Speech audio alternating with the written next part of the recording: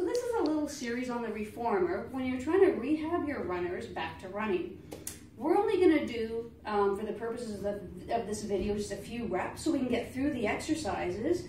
But obviously when you're actually training yourself or your clients, you'll be doing a little bit more, spending a bit more time on each exercise. So we've got the reformer set up. Sarah's laying down. She's finding her neutral spine. Arms are nice and long. Scapula back into the mat. And all she's going to do is start to warm up. So it's all for pelvic floor strengthening. So if she's taking a nice inhale and she's going to exhale and just pull up and in through the pelvic floor, we shouldn't see really any movement, maybe a little bit of lower body or lower belly coming in a little bit. That's it. So we just want to see the breathing action. She already knows how to engage her pelvic floor. We know that. So we just want to add it into some more movements for her. So I would go through a few breaths of that and just kind of warm up.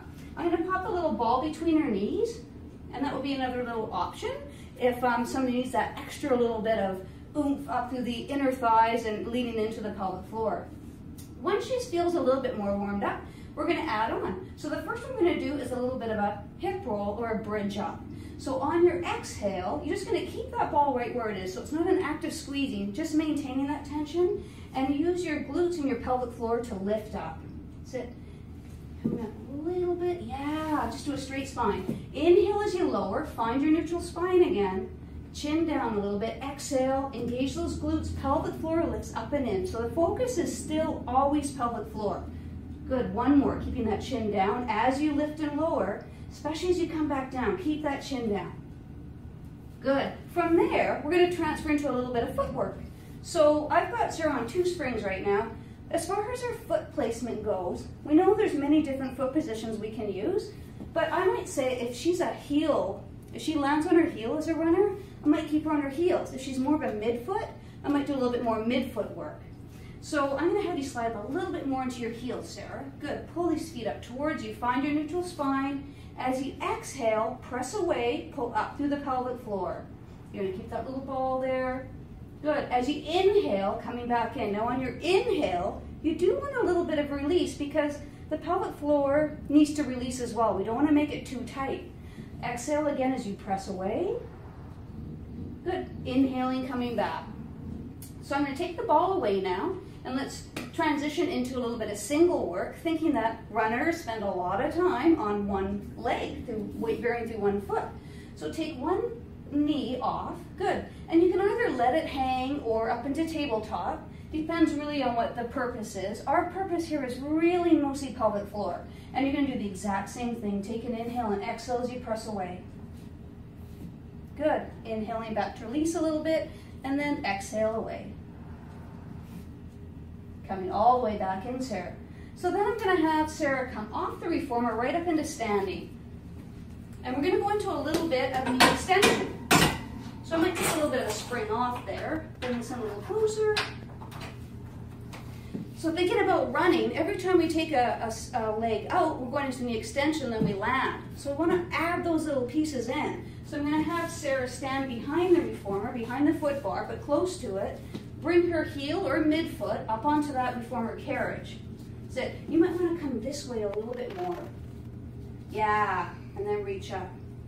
Good. Up nice and tall. Take an inhale. As you exhale, press away, but make sure you're pulling up through the pelvic floor. Inhale in. Good. And then exhale away. You can change the stopper length, change the springs, depends on who you're working with. These glutes are on as well, and hamstrings. So you have that good stability there. Good. Do one more of those. That's it. Coming all the way back in.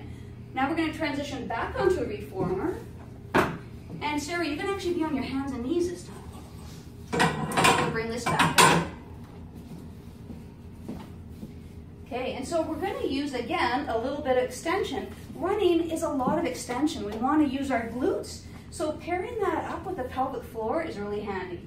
So Sarah's going to bring one heel up onto that bar, and then find a good alignment. This knee probably could be a little further to the side. Yep, fill the space in. That looks really good. Take an inhale.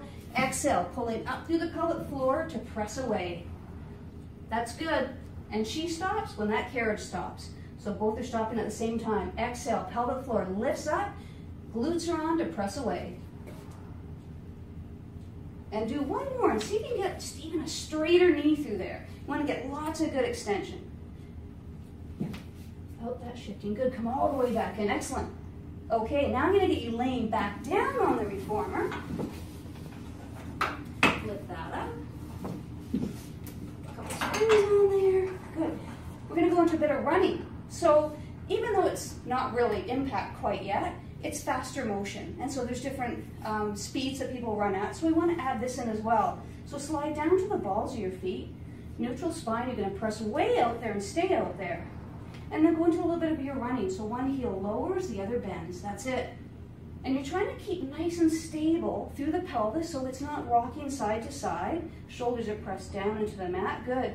Take a nice inhale. Now for this, you could maybe say, inhale for 4. One knee up, one knee up, one knee up, one knee up. Exhale, pelvic floor pulls up for 4. And just add that in. Good. Do one more of those. Inhale, 2, 3, 4. And exhale, pulling up to the pelvic floor for those 4. Good. And then press up through both of the balls of the feet. Bend your knees, come all the way back in. Good. Bring your knees into your chest. And now I want to change this. Loosen this up. I'm going to add the jump board on as we try a little impact. Because, of course, running is impact. We have to have that in here. So I'm going to have Sarah on one spring at first, and then you can pop your feet on there. And then she's just going to start getting used to doing some jumps. So as you press away, get your legs nice and straight. That's it.